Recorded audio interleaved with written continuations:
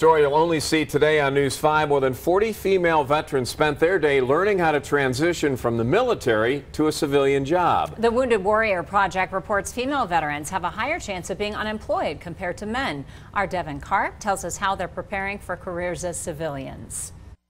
Behind me, veterans are getting free items like professional dresses, makeup, jewelry. It's an effort from multiple organizations to support these women as they transition from the military to the next chapter of their lives. There you go. Yeah. Yeah? Yeah. I like this. Okay. I hope that there's some light bulb moments for people where they realize, oh. Terry Browning has been waiting for months to meet with other veterans at the Wounded Warrior Project downtown because she says making the change to civilian life comes with challenges. Because a lot of times when you do the military and you come straight out, what happens is you're like, I was just a soldier, or I was just a signal officer, right? And you're not sure how to translate leadership and management into a resume and a job. That's where Suit and Salute comes in, a workshop designed to help them navigate the job hunting process and look professional while doing it. They're going to get 3 outfits. They're going to get a pair of shoes, some jewelry. They're going to get a gorgeous handbag. And most importantly, they're going to get the confidence they need in order to land a job and keep it. The women veterans focused on building a personal brand, perfecting resumes, and getting job interview experience with recruiters. I think oftentimes that's what I